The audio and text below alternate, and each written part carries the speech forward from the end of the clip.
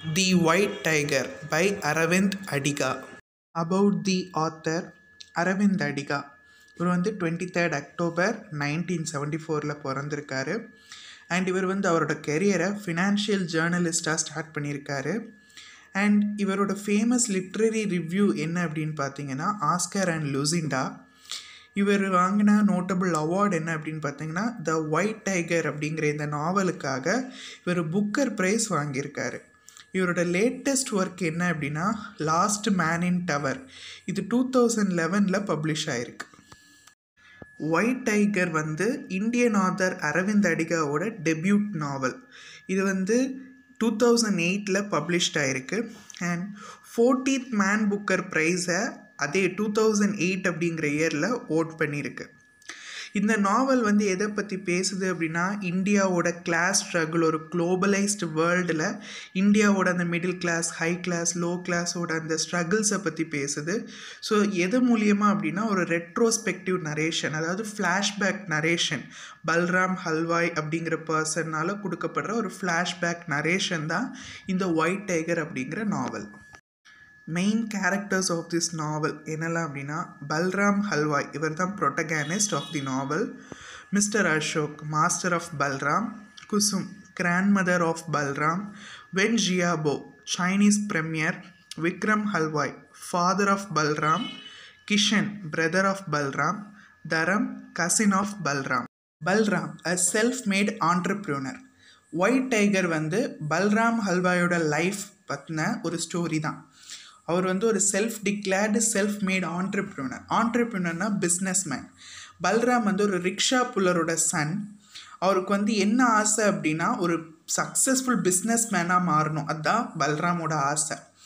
பல்ராம் வந்து ஒரு லெட்டர் எழுதுகிறாரு. யாருக்கு அப்படின்னா சைனீஸ் அஃபிஷியல் பிரமியர் ஒருத்தருக்கு அவரோட லைஃப் ஸ்டோரியை நரேட் பண்ணி எழுதுகிறாரு. அதுதான் இந்த ஒயிட் டைகர் நாவலோட ஸ்டோரி. வென் ஜியாபோ அப்படிங்கிற பர்சன் தான் சைனீஸ் அஃபிஷியல் பிரமியர். ஸோ இவர் வந்து அங்கே அந்த சைனாவில் இந்திய தூதரகத்தில் ஒர்க் பண்ணுற ஒரு பர்சன். ஸோ இவர்கிட்ட ஒரு லெட்டர் எழுதி தன்னோட லைஃப்பில் நடந்த இன்சிடென்ட்ஸ் எல்லாம் பல்ராம் நரேட் பண்ணுறாரு. ஸோ இதுதான் இந்த ஒயிட் டைகர் நாவல். பல்ராம் வந்து அந்த லெட்டரை எங்கேருந்து எழுதுறாரு அப்படின்னா அவரோட லக்ஸூரியஸ் ஆஃபீஸ், பெங்களூரில் இருக்க ஒரு லக்ஸூரியஸ் ஆஃபீஸில் வச்சு எழுதுகிறாரு. பட் இந்த ஸ்டோரி எங்கே பிகின் ஆகுது அப்படின்னா ஒரு ரூரல் ஆன்செஸ்ட்ரல் வில்லேஜ் ஆஃப் லக்ஷ்மன்கார் அப்படிங்கிற ஒரு பிளேஸ்லேருந்து ஸ்டார்ட் ஆகுது. சைல்ட்ஹுட்டில் பல்ராமோட ஃபேமிலி வந்து ரொம்ப கஷ்டப்படுறாங்க. அதாவது அந்த ஊரில் உள்ள ஜமீன்தார்கள்கிட்ட ரொம்ப கஷ்டப்படுறாங்க, என்ன நிறைய கடன் வாங்கியிருப்பாங்க. ஸோ அதனால் அவங்க ஃபேமிலிக்கு நிறைய கஷ்டங்கள் இருக்கும். ஸோ அவரை அந்த மாதிரி பர்சன்ஸை இவர் பல்ராம் எப்படி மென்ஷன் பண்ணுறாரு அப்படின்னா அனிமல்ஸாக மென்ஷன் பண்ணுறாரு. த ஸ்டார்க், பஃபலோ, வைல்ட் போர், ராவன் அப்படிங்கிற வார்த்தைகளால் அந்த லேண்ட்லார்ட்ஸை மெஷர் பண்ணுறாரு. ஸோ இந்த மாதிரி ஒரு டிஃபிகல்ட்டான லைஃப்பில் வாழ்ந்தாலும் பல்ராம் அவரோட ஸ்கூலில் எக்ஸல் பண்ணுறாரு. அதாவது செம்மையான ஒரு டேலண்டான இன்டெலிஜென்ட் பர்சன் இவர். இவரோட அகாடமிக் பொட்டென்ஷியல் அப்புறம் பர்சனல் இன்டெகிரிட்டி இது எல்லாமே அவரோட கிளாஸ்மேட்ஸ் கிட்டேருந்து அவரை தனித்து காட்டுச்சு. ஸோ ஒரு முறை ஒரு ஸ்கூல் இன்ஸ்பெக்டர் வந்து அவரோட ஸ்கூலுக்கு வராங்க. ஸோ ஸ்கூலுக்கு வந்து இவரோட இன்டெலிஜென்சியை பார்த்து அவருக்கு ஒயிட் டைகர் அப்படிங்கிற ஒரு பட்டத்தை கொடுக்குறாங்க. இந்த ஒயிட் டைகர்னால் என்ன அப்படின்னா ரொம்ப ரேராக தான் ஒரு ஃபாரஸ்ட்டில் பிறந்தாலும் அது வந்து ரொம்ப இன்டெலிஜென்ட் கிரியேச்சராக இருக்கும். ஸோ அதனால பல்ராமுக்கு ஒயிட் டைகர் அப்படிங்கிற நிக்நேமை இந்த ஸ்கூல் இன்ஸ்பெக்டர் கொடுத்துட்டு போகிறாரு. பல்ராமோட பேரண்ட்ஸ் அவரை ரெக்கக்னைஸ் பண்ணி அவரோட எஜுகேஷனை கம்ப்ளீட் பண்ணுறதுக்கு அவங்க விருப்பப்பட்டாங்க. பட் கிராண்ட் மதர் குசும்க்கு என்ன அப்படின்னா அவங்கள ஸ்கூல்லேருந்து அவரை வெளியே கூட்டிகிட்டு வந்து அப்போ தான் அவர் வந்து ஒர்க் பண்ணி வெளியே ஏதாவது வேலை பார்த்து ஃபேமிலியை சப்போர்ட் பண்ண முடியும் அப்படின்னு இந்த கிராண்ட் மதர் குசும் நினச்சாங்க. பட் பல்ராம் உறுதியாக இருந்தார், நான் எஜுகேஷனை கண்டினியூ பண்ணியே தருவேன். ஏன்னா அவர் ஒரு இன்டெலிஜென்ட் ஸ்டூடெண்ட், அவருக்கு படிக்கணும்னு பயங்கர ஆசை. பட் இந்த கிராண்ட் மதர் குசுமால் அவரால் கண்டினியூ பண்ணி படிக்க முடியலை. இவரும் அவரோட பிரதர் கிஷனும் ஒரு டீ ஷாப்பில் தான்பாத் அப்படிங்கிற ஒரு பிளேஸ்க்கு பக்கத்தில் உள்ள டீ ஷாப்பில் இவங்க ஒர்க் பண்ண ஆரம்பித்தாங்க. பட் பல்ராம் வந்து அவரோட வேலைகளை பார்க்காம என்ன பண்ணார் அப்படின்னா கஸ்டமர்ஸ் என்ன பேசுகிறாங்கங்கிற அவங்களோட கான்வர்சேஷன்ஸை மட்டும் கேட்டுட்டு இருந்தார். ஸோ அவங்கள பற்றியே யோசித்து அவங்க என்ன பேசுகிறாங்க, அதனால அவங்களுக்கு என்ன பாதிப்பு, ஸோ அவங்க இந்த பாதிப்புலேருந்து எப்படி மீளலாம், இந்த மாதிரியே யோசிச்சுட்டு இருந்தார். ஸோ அவரோட வேலையில் அவர் கான்சன்ட்ரேட் பண்ணலை. பல்ராம் வந்து ஒரு டிஸ்இல்யூஷன்ட் அண்ட் ரிசன்ஃபுல் பர்சனாக மாறிட்டார். அசோக் வந்து ஒரு relatively kind master, பல்ராமோட master. Balram வந்து என்ன நினச்சார் அப்படின்னா அசோக்குக்கு வந்து ஏதாவது ஹெல்ப் பண்ணலாம், அசோக் வந்து பல்ராம்க்கு ஏதாவது ஹெல்ப் பண்ணலாம், அவன் எஜுகேஷனுக்காகவோ அவனோட ஸ்டேட்டஸை மாற்றுறதுக்காகவோ பல்ராம்க்கு அசோக் ஹெல்ப் பண்ணலாம். பட் அசோக் வந்து அப்படி அவருக்கு எந்த ஒரு இன்டென்ஷனுமே இல்லை, பல்ராம்க்கு வந்து ஹெல்ப் பண்ணணும் அப்படிங்கிற எந்த ஒரு இன்டென்ஷனும் இல்லை அப்படிங்கிறது பல்ராம் புரிஞ்சுக்கிறார். அசோக் வந்து ஒரு பெரிய பர்சனாக இருக்கிறதுக்கு காரணம் அவர் நிறைய பேருக்கு வந்து பிரைப் கொடுத்துருப்பார். அதாவது நிறைய லஞ்ச பணம் கொடுத்து தான் அவர் பொலிட்டீஷியன்ஸ்க்கெலாம் லஞ்ச பணம் கொடுத்து தான் அவர் இப்படி குறிப்பிட்ட ஒரு நல்ல நிலைமையில் இருக்கிறாரு. பட் அதனால பல்ராம் என்ன பண்ணுறாரு அப்படின்னா அசோக்கை மர்டர் பண்ணிவிட்டு ஒரு பேக் ஆஃப் மணி இருக்குது, ஒரு ரெட் கலர் பேக்கில் நிறைய மணி இருக்குது. ஸோ அந்த மணியை வந்து எடுத்துகிட்டு நம்ம எஸ்கேப் ஆகிடலாம், அவரை கொலை பண்ணிவிட்டு எஸ்கேப் ஆகிடலாம் அப்படிங்கிற பிளான் போடுறாரு. ஸோ பல்ராம் வந்து இப்போ ஒரு லாஜிக் யோசிக்கிறார், என்ன அப்படின்னா ரூஸ்டர் கூப் அப்படிங்கிற ஒரு லாஜிக்கை அவர் வந்து யோசிக்கிறார்.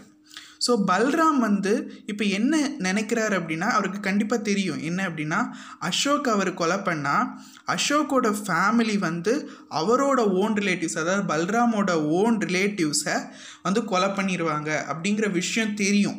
இருந்தாலும் ஒரு தைரியத்தை வரவழைச்சிக்கிட்டு நம்மளை கண்டுபிடிக்க மாட்டாங்கங்கிற தைரியத்தில் அசோக்கை மர்டர் பண்ணுறதுக்காக பிளான் போடுறாரு. ஸோ இந்த டைமில் பல்ராமோட யங் கசின் தரம் அப்படிங்கிற பர்சன் வராரு. எதுக்காக வராங்க அப்படின்னா குசும் வந்து இந்த பல்ராம்க்கு ஹெல்ப் பண்ணுறதுக்காக தரத்தை அனுப்பி விடுறாங்க. பல்ராம் வந்து கடைசியில் அந்த மர்டரை பண்ணுறதுக்காக ஒரு வெப்பன் எடுக்கிறார். அது என்ன வெப்பன் அப்படின்னா ஒரு புரோக்கன் லிக்கர் பாட்டிலில் உள்ள அந்த புரோக்கன் லிக்கர் பாட்டிலை வச்சு அசோக்கை மர்டர் பண்ணலாம் அப்படிங்கிற பிளான் போடுறாரு.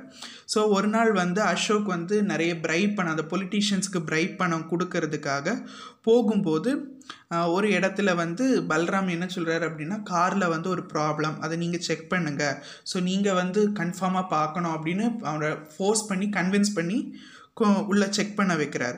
ஸோ இந்த டைமில் இவர் வந்து அந்த இடத்த சாதகமாக பயன்படுத்தி அவர் வச்சுருந்த அந்த மறைச்சி வச்சுருந்த அந்த புரோக்கன் லிக்வர் பாட்டிலை வச்சு அசோக்கோட ஹெட்டில் ஒரு போட்டு அவரை கொலை பண்ணிடுறாரு. ஸோ அதுக்கு பிறகு அசோக்கை கொலை பண்ணதுக்கப்புறம் அசோக்கோட அப்பார்ட்மெண்ட்டுக்கு வந்து தரத்தையும் கூட்டிகிட்டு பெங்களூர்லேருந்து எஸ்கேப் ஆகிறார், அந்த பணத்தையும் எடுத்துகிட்டு எஸ்கேப் ஆகிறார்.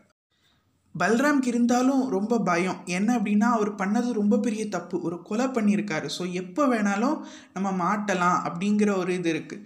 பட் அவருக்கு என்ன யோசனை இருக்குது அப்படின்னா பொலிட்டீஷியன்ஸ்க்கெலாம் பிரைப் கொடுத்தா நம்ம வந்து இந்த மர்டர்லேருந்து தப்பிச்சிட முடியும் அப்படிங்கிற ஒரு ஐடியாவும் பல்ராமுக்கு இருக்குது. ஸோ இப்போ இங்கே என்ன பண்ணுறாரு அப்படின்னா இந்த சிட்டியை வந்து வேண்டர் ஆரம்பிக்கிறார், அதாவது சுற்றிக்கிட்டே வராரு. என்ன பண்ணுறாரு அப்படின்னா இவர் முன்னாடி அந்த டீ ஷாப்பில் வேலை பார்த்த போது கஸ்டமர்ஸோட கான்வர்சேஷனை கேட்டுட்டு இருந்தார் தெரியுமா, ஸோ அதே மாதிரி இவர் கேஃபே டீ ஷாப்க்கு எல்லாம் போய் எல்லா இடத்துலையும் போய் அந்த அங்கே வர பர்சன்ஸோட கான்வர்சேஷன்ஸை கேட்டுட்ருக்கார். ஸோ இவர் வந்து இந்த டைமில் பல்ராம் வந்து ஒரு டாக்ஸி கம்பெனி வந்து பெங்களூரில் க்ரியேட் பண்ணுறாரு. என்ன அப்படின்னா ஒயிட் டைகர் அப்படிங்கிற ஒரு டாக்ஸி கம்பெனி க்ரியேட் பண்ணுறாரு. ஸோ இந்த டாக்ஸி கம்பெனி எதுக்காக அப்படின்னா இந்த நைட்டில் கால் சென்டர் ஒர்க்கர்ஸ் ரொம்ப லேட் நைட்டில் வேலை முடிச்சுட்டு வருவாங்க, ஸோ அவங்கள பத்திரமா வீட்டுக்கு கொண்டு போய் சேர்க்கறதுக்காக தான் இந்த ஒரு டாக்ஸி கம்பெனியை பல்ராம் ஸ்டார்ட் பண்ணார். இந்த ஒரு முயற்சி வந்து ஒரு மிகப்பெரிய சக்ஸஸை அவருக்கு தேடி கொடுத்தது.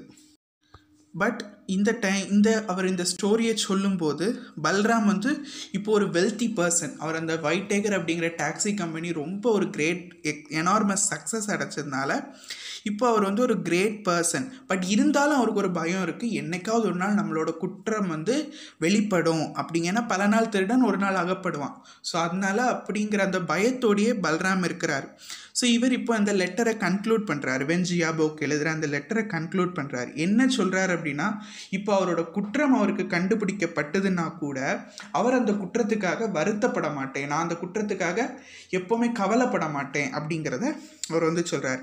என்ன அப்படின்னா இது வந்து எதுக்கு அப்படின்னா, நான் வந்து ஒரு சிம்பிள் மென்னாக என்னோடய லைஃப்பை கழிக்கிறத விட, அதாவது ஒரு செர்வெண்ட்டாக என் லைஃப்பை கழிக்கிறத விட, ஒரு ஒரு ஃப்ரீ மேனாக, ஒரு பிஸ்னஸ் மேனாக, ஒரு நல்ல ஒரு பொசிஷன், சோஷியல் பொசிஷனை நான் அட்டைன் பண்ணதுக்கு இந்த மர்டர் ஒரு ரீசன். ஸோ அதனால நான் வந்து எக்காரணத்தை கொண்டும் இந்த க்ரைம் நான் பண்ணதுக்காக வந்து வருத்தப்பட மாட்டேன் அப்படின்னு சொல்லி அந்த லெட்டரையும் முடிக்கிறாரு.